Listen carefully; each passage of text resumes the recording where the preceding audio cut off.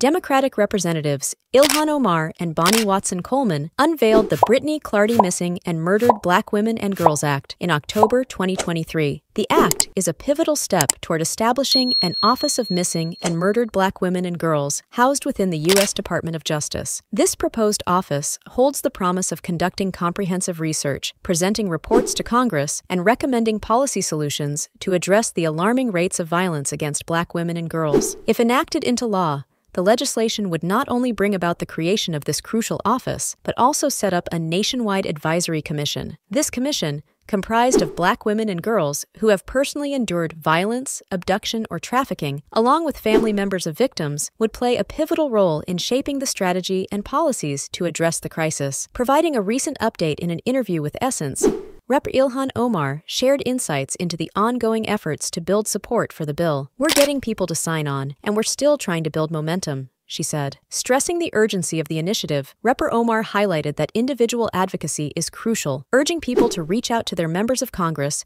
to garner support for the proposed legislation. Rep. Omar, who hails from Minnesota, acknowledged her home state's pioneering efforts in this realm. In 2021, Minnesota took a historic step by enacting a law that established the nation's first Office of Missing and Murdered African American Women and Girls. The state also became the first to allocate funds for research into this crisis, with community members directly affected leading the charge. Research findings presented in a one-pager for the legislation underscore the racial disparities present in the investigation and allocation of resources in missing persons cases, pointing to the underrepresentation of missing Black women in news coverage. Reflecting on the impact of the initiative in Minnesota, Rep. Omar revealed that the task force established by the state has already documented differential treatment of cases based on the race of the victim. "Our lives are not considered worthy of fighting for in many regards," she noted, emphasizing the importance of persistently being a voice for oneself and demanding equal treatment. Dedicated to the memory of individuals like Brittany, Clardy, and countless other Black women who were initially overlooked by law enforcement, Rep. Omar affirmed that the bill aims to ensure that resources within the Department of Justice, DOJ, are available to serve every state willing to undertake similar initiatives. "The hope is that by creating a concentrated effort at the national level, we will be able to address this crisis," said Rep. Omar. "The ultimate goal is to reshape the ways in which law enforcement and other entities react when faced with the disappearance or murder of a Black woman, striving to create a more equitable and just response to these urgent matters."